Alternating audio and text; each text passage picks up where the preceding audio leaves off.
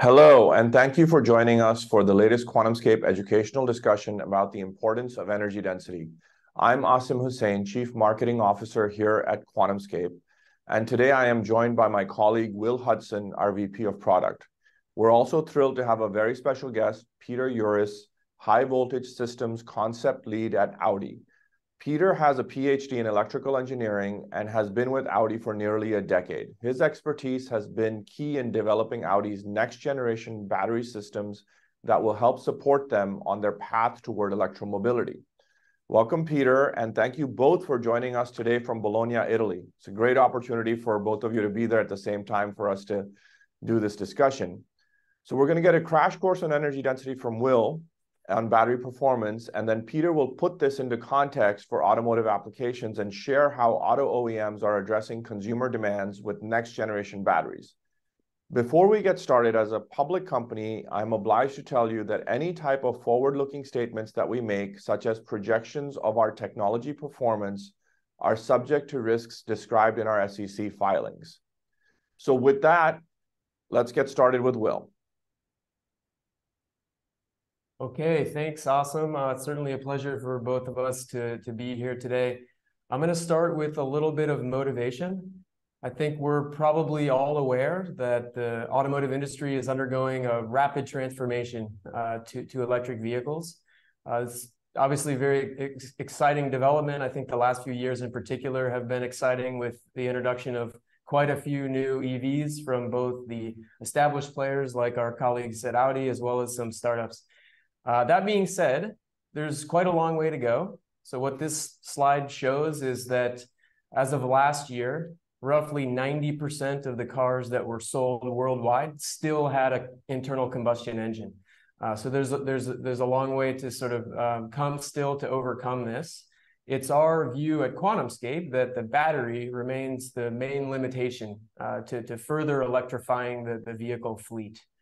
And we feel that there are 5 key things that need to simultaneously be addressed in order for the battery and the electric vehicle to truly become mainstream. So you can see those things on the right. And today, what I want to focus on is the first one. So energy density. We'll talk a little bit about what that is as a concept, as it relates to batteries, and how we can improve it. So a little bit of background on energy density. This is an interesting chart, I think. It shows kind of the whole history of progress in terms of lithium-ion cell energy density. So the curve that you see here represents kind of the state of the art, so the best available cells each year, going all the way back to the founding or the first introduction of the lithium-ion cell back in 1991 by Sony. And what you can see is a nice pace of steady progress that occurred for really the first 2 decades or more. Maybe that's not surprising for a new technology. There was lots of room for improvement. But if you look at the last 10 years, this pace has sort of slowed, right? So we've reached kind of a plateau period where the technology is relatively mature, and it's becoming harder and harder to find sort of room for further improvement. So next, let me take just a quick minute to explain the concept of energy density as it relates to batteries. I like to do this with an analogy. So I'm going to use the analogy of storing energy in a reservoir above a hydroelectric dam. So I have that pictured here on the left. And the way to think about this is that there's really 2 things that affect the amount of energy that we can store in the system. So the first is the total amount of water. Right? We just have a collection of water droplets or water molecules. The more we have, the more energy we can store. And the second factor is the height, right? So there's a distance between what we have at the top, the upper reservoir, and the lower reservoir at the bottom. And due to the force of gravity, we can use the stored energy of the water in the upper reservoir the whole way down as it cascades over the dam. So our battery, pictured on the right, is a lot like this, except that instead of water, we use lithium ions to store the energy. And instead of height, we use voltage. So when we plug the battery in the first time, we would basically pull the lithium ions out from the cathode, which is like our lower reservoir in this case, and they would move upward to the anode or the upper reservoir, and they would be working against the voltage. And then when we want to use the battery to turn on a light bulb or power our car, we basically let those lithium ions fall back down. So that's kind of the basic concept of energy storage. Now, how about energy density? Well, there's two ways to think about this. The first is in terms of space. So if we have a certain amount of energy, how much room does that system take up? And this is what we call the volumetric energy density. We measure it in terms of watt hours per liter. So going back to that earlier chart that we looked at. And this matters for vehicles maybe in an obvious way.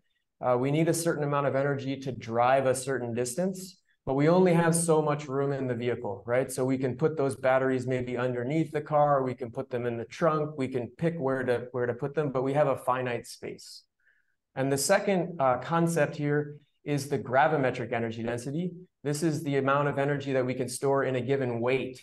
And it turns out this is also important for vehicles because the weight affects the driving behavior, it affects the dynamics, it also affects the efficiency, right? So there's sort of a virtuous cycle. If we can improve the energy density, we actually get more efficient and we can drive further, right? And we need less batteries to go the same distance. So these are kind of two related concepts that both matter for electric vehicles.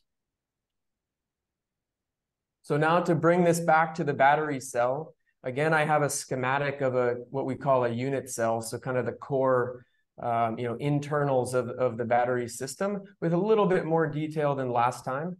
So here you can see a cathode on the bottom and an anode on top, but you can see that these two electrodes are composed of various materials, what we call active material particles. And so even though the lithium ion is the thing that's sort of storing the energy and transporting the charge, it's typically, or needs to be, stored within some other compound.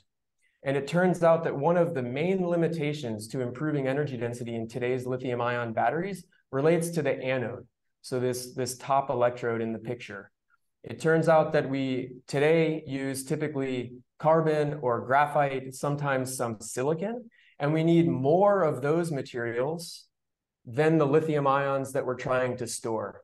So just to use kind of the most common example, a graphite anode requires 6 carbon atoms for every lithium molecule. And so that carbon brings extra mass and it takes up extra space. So if we could find a way to reduce or eliminate those components, that would help us improve our energy density.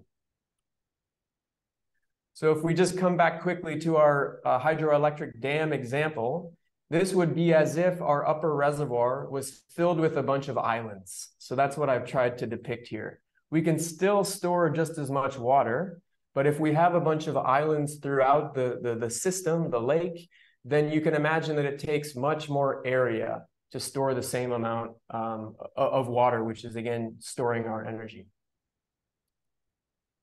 So what are we going to do about this? Well, this is kind of the QuantumScape's approach.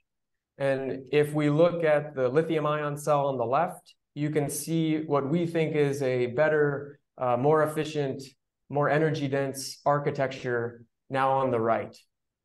So we have a very similar cathode in this case, but instead of the graphite or carbon or silicon-based anode, when we assemble our cell, we actually have no material at all. And that's why we call it the anode-free lithium-metal architecture. So that's what's pictured in the middle. When we charge the cell up again the first time, we move those lithium ions from the cathode, that lower reservoir, up to the anode. But in this case, we plate them out as fully dense lithium metal, where all of the lithium ions are sort of in contact with one another, and we have no islands, we have nothing kind of in the way. And what this allows us to do is store the same amount of energy in less space, and also with less weight, because we don't have the mass that would be occupied by the graphite or the silicon. So that's kind of the approach. And if we put some numbers to it, you can see on this chart sort of what that improvement, what that benefit can look like. So what I have on this slide is 2 important properties. We have the energy density, in this case, the volumetric energy density on the x-axis. And then I added one other important property, which is the charge time on the y-axis. And if you focus first kind of in the bottom left corner, you can see some real world data points for recent state-of-the-art vehicles and the cells that they're using. And I think the takeaway here is that in conventional lithium-ion cells, you can push the energy density sort of to the extreme. In that case, you may reach around 700, maybe 750 watt hours per liter, but you'll tend to have slow charge times, right? Maybe you'll give up a little bit of power. On the other hand, you can take a different approach. You can relax the energy density a little bit, move towards the left, and you can have somewhat faster charge times. But at the end of the day, there's sort of a frontier, is the term that we use for it, that you can't get beyond. And the only way to get beyond this frontier is to use new materials or new architectures. So something like this anode-free lithium-metal solid-state approach that QuantumScape is using. So then if you look up to the top right of the chart, you can see two new frontier curves. And what we have in the dark green is a curve that represents QuantumScape's initial 5 amp hour, what we call our slim format cell. And the idea behind this cell is that it can simultaneously have both more energy density and faster charge time than the best available cells on the market today. In the light green, we have another frontier curve, which is even further out. And this is what we might expect from a slightly larger format cell that QuantumScape is going to work on in the future. And so I want to end here and hand it over to Peter. I think he's also going to present the slide, and then we'll go from there. Thanks, Will. So I think you summarized it quite well. What are the demands from the OEM point of view? Yeah. What are our biggest challenges? Yeah. And it's gravimetric energy density, it's volumetric energy density, it's charging time, and of course the cost issue. And here on this slide, you see coming from the Audi e-tron towards the PPE platform, what has been the results of our development. And you see it always comes from the cell. I don't want to go too much into these numbers, but you see the increase in energy density, 15% on cell level, 20% on module level, and 30% on pack level. You see the plus in charging time, so we get faster in charging, and also the battery costs decreases up to 15%.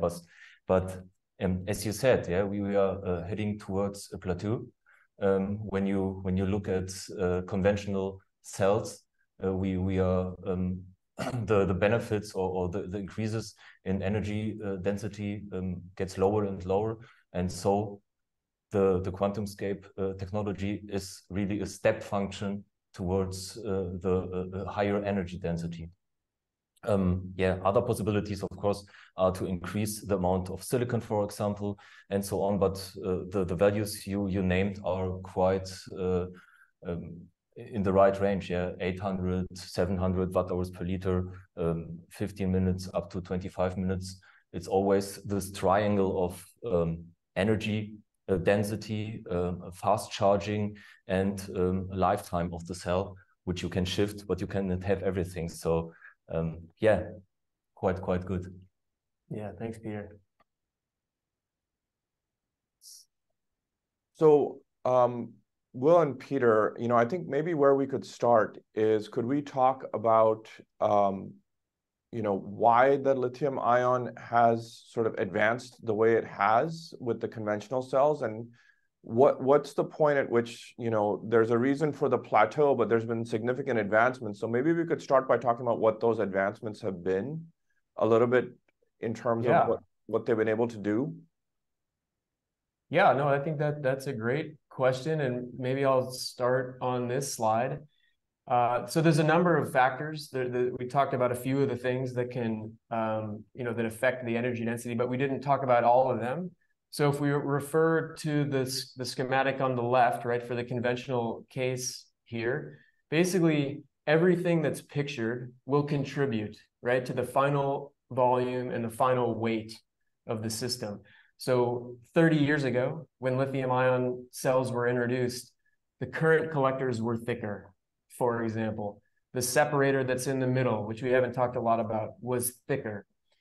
Some of the things that aren't pictured here would be, the space that kind of goes around the stack before it's put into the cell package, the size of the terminals, the headspace for the terminal connections to be made. And in those early days, those things weren't optimized. So some of these kind of, design parameters, the peripherals, if you will, affect the end, figure, and those can all be adjusted. That's one factor. I think another factor relates to the active materials themselves. Yeah. We've gone through generations, and I think, Peter, in the automotive world, you've probably seen from, for example, if we take the cathode, initially lower nickel content, maybe it was 1/3, 1/3, 1/3 or something in the early days, and now you're seeing it move upward to 60 or 80%. So there's some things on that side that also affect the end numbers, but you can't go infinitely far eventually. And also on system level, it always has advantages and disadvantages. Yeah, going higher with the amount of nickel makes it harder to control the system in terms of thermal propagation, for example.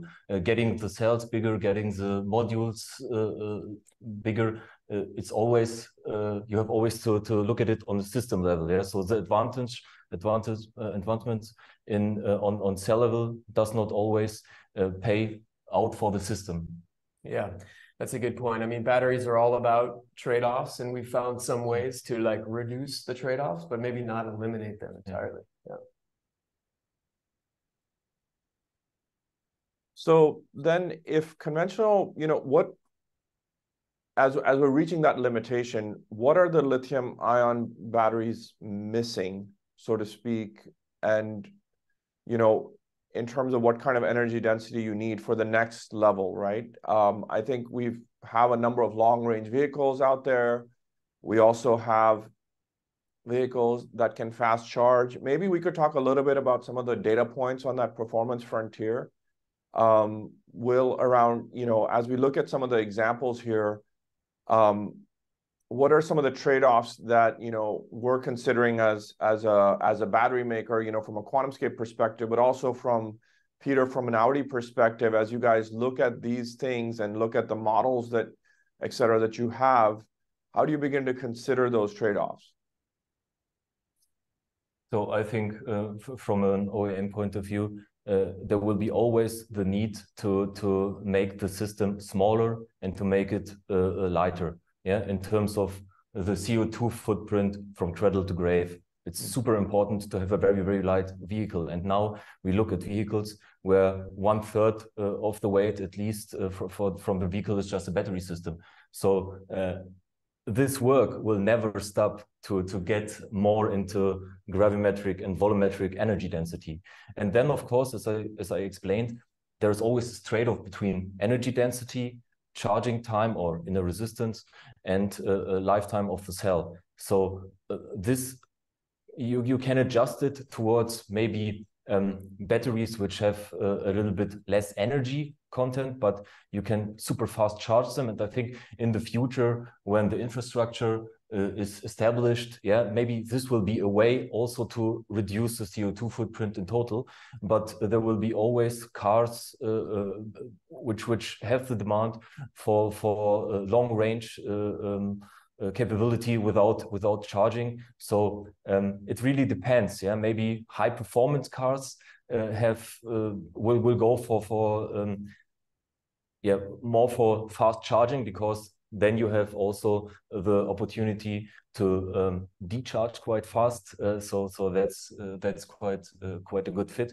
And the other cars, there will be always the need really for cars with very, very long range. So this will never stop, and there's not a number I can say today like, yeah, 750 watt-hours per liter is enough for a customer. It will be never enough, and not just for the vehicle developing companies. I mean, this is to store energy in a small space with really a small amount of material with a good CO2 footprint for the product will always be a big challenge. Right. So Peter, just wanted to follow up on that. So you're talking always about these trade-offs. Maybe, you could talk a little bit about how do you assess what may work for different models, because, for example, people think, this is solving one equation, but the reality is that you have different needs based on different profiles of the type of vehicle it is, right? So maybe you could talk a little bit about how you guys think about that at Audi as you think about the different model lineup that you have. So there will be, of course, in a big company like the VW Group, there will be different chemistries for different cars. Yeah, you will have a cost-optimized chemistry, you will have a best-in-class chemistry, and then, as I explained, maybe for high-performance cars, you will go more into the power region, and for long-range cars, more into the long distance or energy density region, but also I told, like, the battery system has like 1/3 of the whole vehicle weight, but it has at least 1/3 of the whole vehicle cost. So this cost optimization is maybe the third dimension in this equation. Great. And then, I think one of the things, Will, that we hear a lot, of course, energy density is important, but just, for example, you guys are contrasting, there's sort of the trade-off between charge time and energy density. But I do want to bring it back because you hear a lot of different, numbers thrown out there in isolation, but there is an and aspect to it, whether it's charge time or other variables. So, well, could you just touch a little bit on how you have to bring this all together versus it being just a single data point? Yeah, sure. And we didn't really talk about where this trade-off comes from. I don't want to go into a ton of detail, but I can maybe quickly explain that. The way to maximize energy density in the cell, any cell, whether it's a lithium-ion cell or a QuantumScape cell, is to have as much active material as possible and as little of everything else.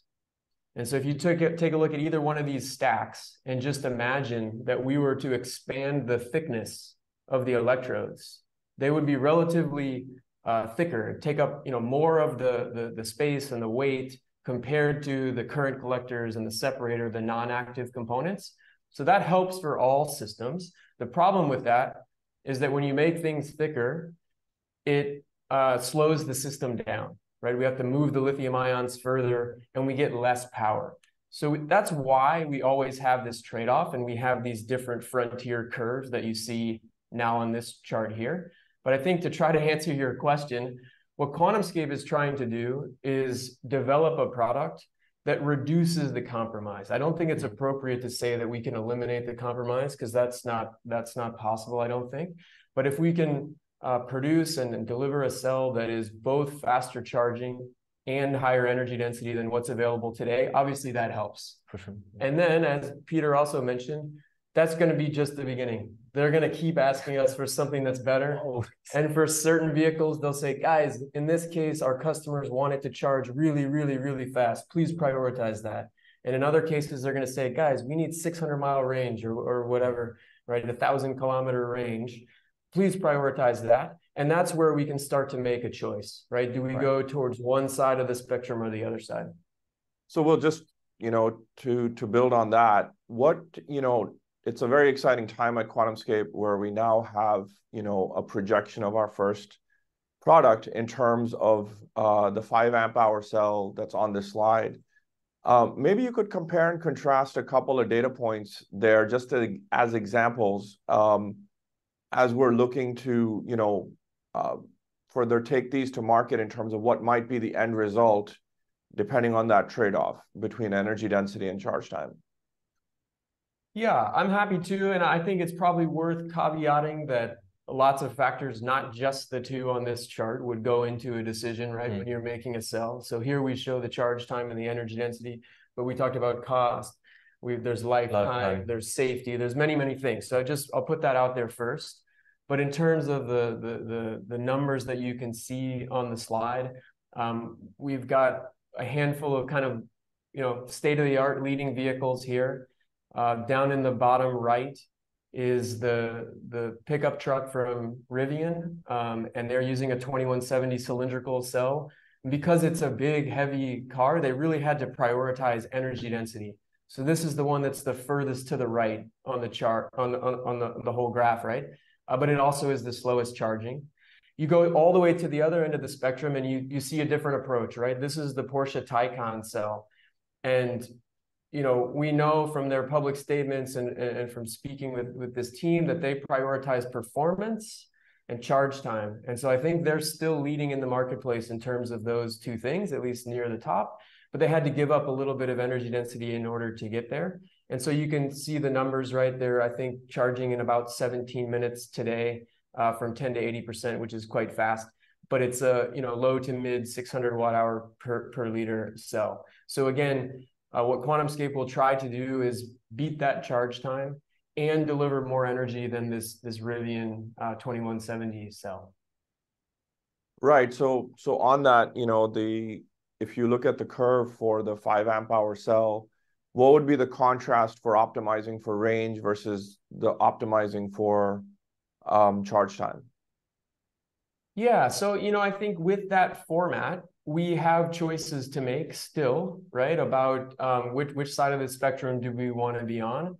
And I think you can sort of read it off the graph, but you get into the mid 800 watt hour per liter range if we're willing to accept, something like 15 to 20 minute charge times. If you want to push towards 10-minute charge times, that's something that the system is capable of doing, but you'll have to give up a little bit of energy density and you'd come back into the 700s. I think that's probably, the way to look at it.